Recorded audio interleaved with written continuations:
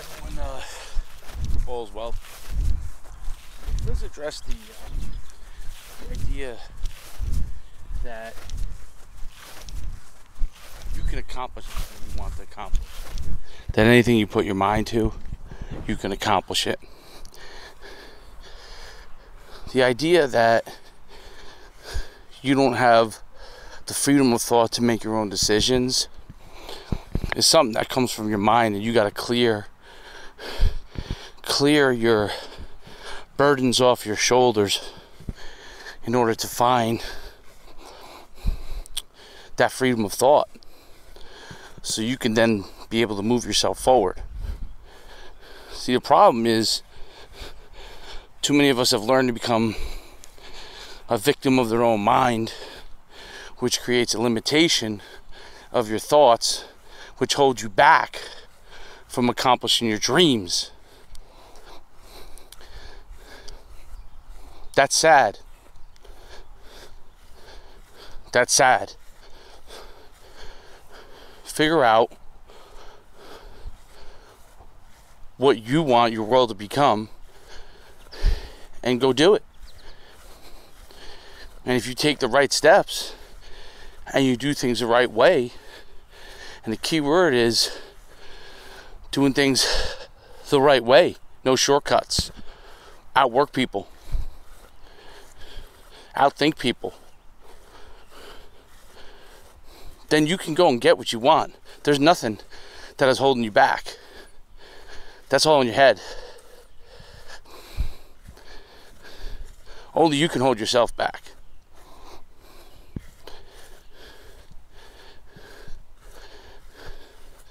You got to give yourself the freedom of thought, the freedom of creating your own destiny, the freedom of creating the correct choices that could set you up.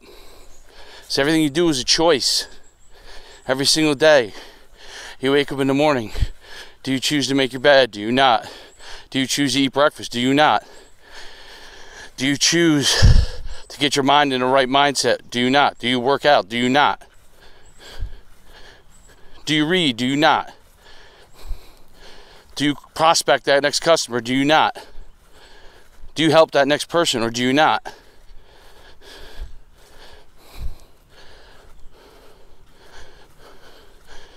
When you allow yourself to devolve into a thought process that somebody else controls your future, you devolve your opportunities for success. And guess what? Guess what? The road is going to be hard. Nobody's going to give you anything. I'm sorry, that's just how it is. And if you do get something, and someone does help you out along the way, and you get a couple boosts, awesome. Use that to your benefit. Learn from it. But don't expect that somebody's going to give you something. You have to take what you want. You have to figure that out for yourself. You have to plan. You have to practice. You have to learn. There's no shortcuts. Shortcuts only lead to short-term possible success, long-term failure. Nick Schuman talks about the process. The process is the chance to get you to where you want to be. There is no guarantee. But when you free your mind, you create freedom of thought, and you figure out solutions instead of victimizing yourself or blaming others, but you look and are accountable to yourself, then you're on to something. Then you're looking in the mirror and you're figuring out, what can I do a little bit each day to get better? What can I do a little bit each day to get better? Then piece by piece you create success. You create your own opportunity. You don't need anybody else to create your opportunity. You create your opportunity. You create it.